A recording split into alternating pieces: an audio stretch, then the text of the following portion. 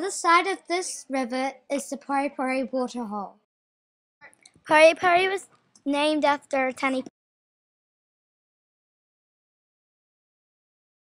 This is one of the smaller waterholes.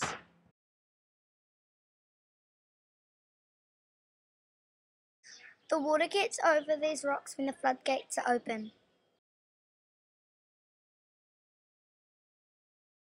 The waterhole was found on mouldy land. The townies use this waterhole a lot. You can't see the waterhole from the road. You need to cross the river only when the floodgates are closed. The floodgates open when the Ruahihi Dam is too full or when the kayakers are using the river. But first they have a warning siren. The locals use the back of their creeks where it is private. This is why the locals don't come to the Poripori waterhole.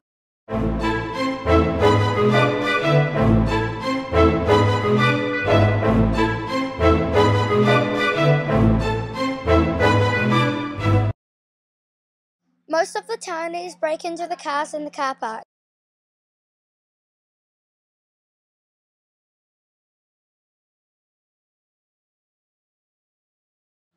This is ours and the locals' favourite thing in Poripori.